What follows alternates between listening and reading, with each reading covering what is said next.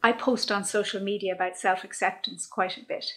And I'm sure you see it quite a lot if you're on Instagram or Facebook, where you see inspirational quotes where they're asking you to accept yourself.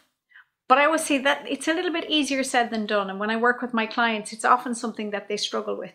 If you'd like to find out how I help them, then stick around.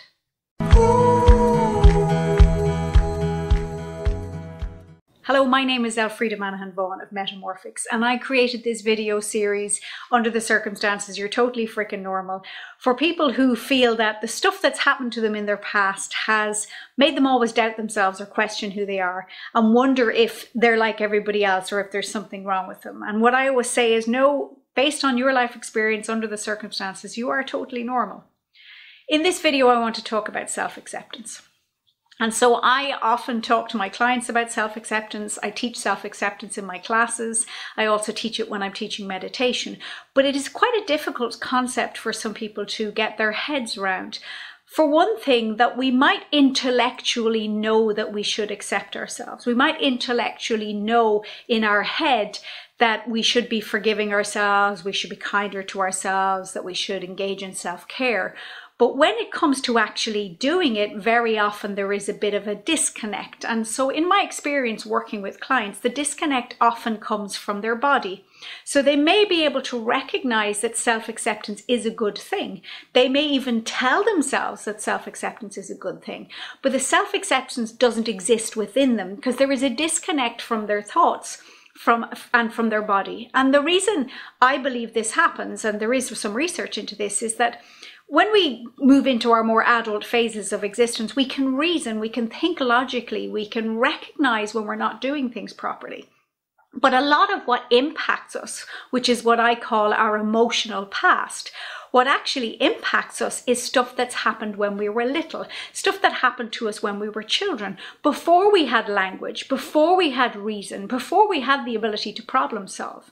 And so when it comes to self-acceptance, there is often a disconnect between the body's experience of accepting and the head's recognition of it as a useful thing to do.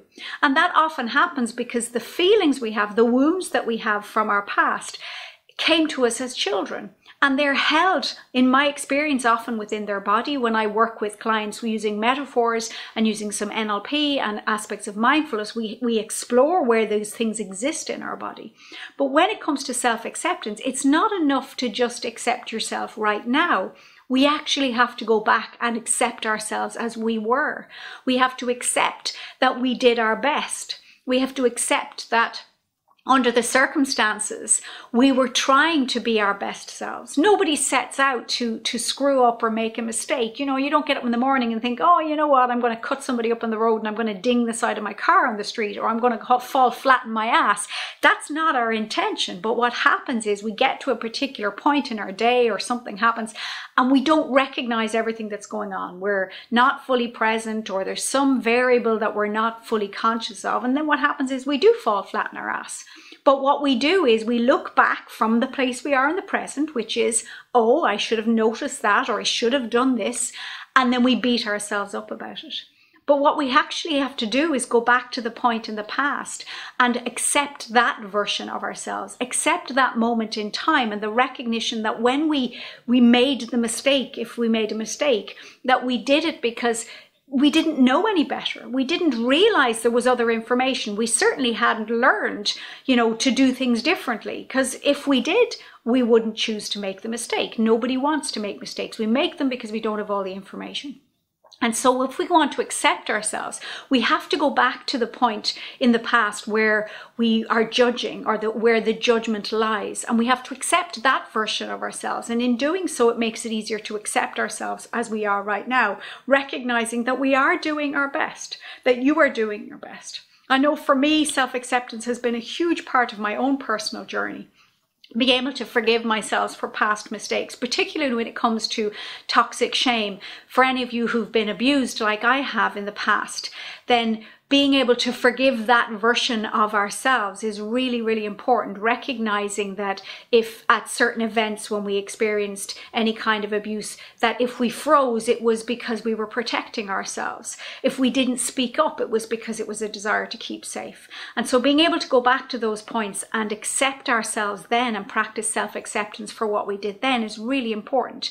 And then it facilitates being able to do that now. Now, it doesn't mean that it's a perfect journey, and it doesn't mean that you won't have blips along the way. I know I do. I still find that little voice will rear its ugly head every so often and tell me I'm not good enough, or I should be doing this, or I should be doing that. But because I regularly practice self-acceptance, rather than trying to get rid of it or deny that it exists or try to be perfect and cover it up, I turn towards it and I recognize it and I say, I see you. I see you. I see you from the past that's trying to protect me. I see you from the past that's trying to look after me.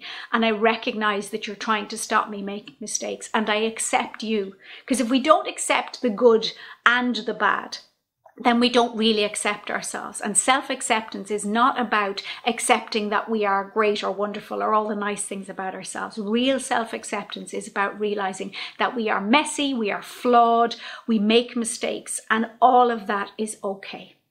If you'd like to find out more about what I do, please check out my website. You'll find it below. Subscribe to my channel so that you can see more of my videos, and feel free to book a free 30-minute session with me to find out how my coaching may help you. I'd also love if you'd follow me on social media. And remember, no matter what you're going through in your life, I know that you're doing your best, and under the circumstances, you're totally freaking normal.